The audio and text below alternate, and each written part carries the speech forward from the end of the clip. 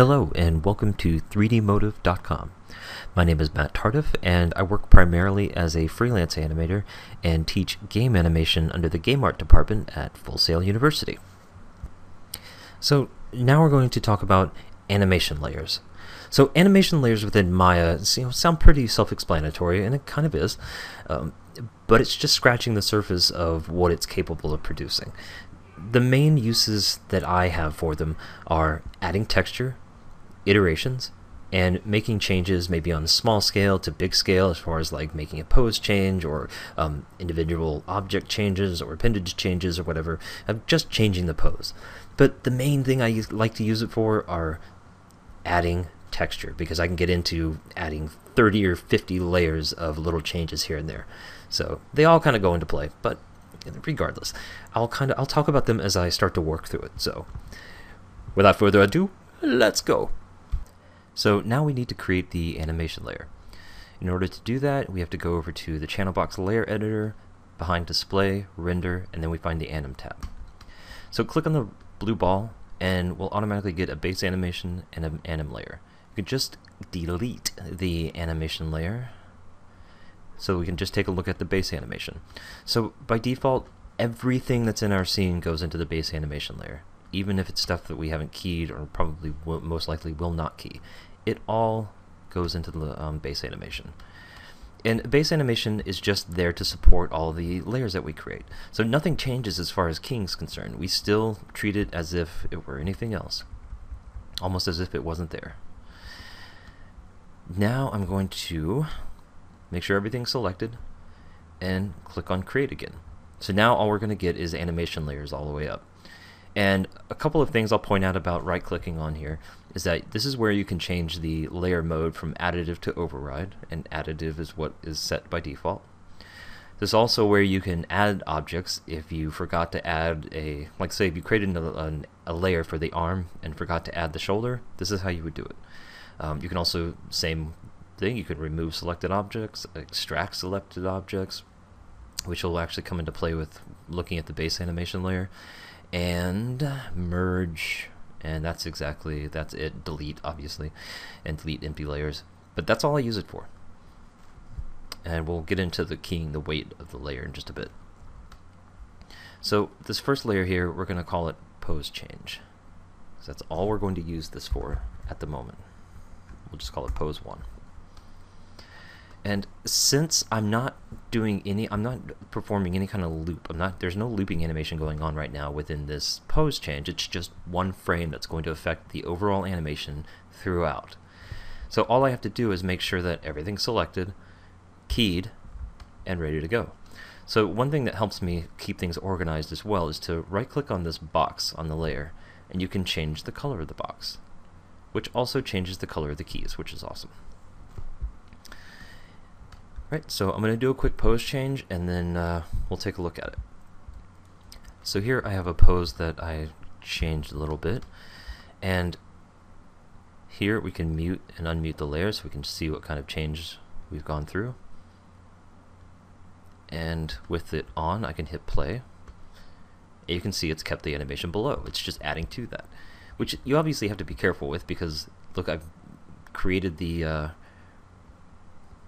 I put the arm straight like that, bring it up a little bit more, and as the animation plays through it, it extends a little bit further than I'd like it to be, and even like we had it before, you can see the pop, pop every time, because the animation below is not changing. I'm just changing how the upper layer affects that change.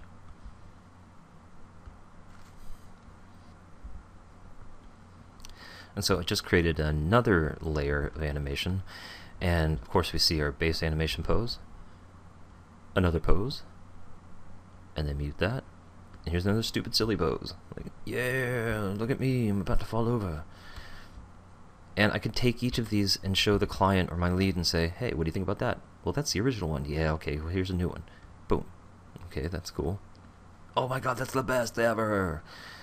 So if all three of them are liked, then I can bake this one out, and I can bake this one out, I can bake this one out into their separate frames. Haha, well, there's that too. I can add everything together to produce something crazy. It's like I have a hand coming out of my chest. But so that's the power of animation layers when it comes to just creating a pose change. And next up, we'll talk about adding texture and iterations using the layers. So for the iteration and texture portion, I'm going to use this very simple jump cycle. And the point of this cycle is the point of this jump is to be a super responsive jump that you can be running through the world and have immediate response for the character. But that aside, I'm not going to get into how to create the jump, why I'm making certain choices that I am, because that's a whole other video to deal with between Maya and Unreal. What I am going to use, or what I am going to use it for, is to create a couple of animations, show how I can add texture to it very quickly, and how I can show a couple of iterations that we can use in the game to add a bit of variety for the character, but to also get signed off on I want it this way or I want it that way. So I'm going to pause, create a couple of animations, and be right back. Alright, so I've created a couple of please don't judge me animations, and I've created the base, and then I have an iteration of another one, and another iteration. So we have the initial jump cycle. It's very exaggerated, very very responsive, and it's sort of like a giddy up,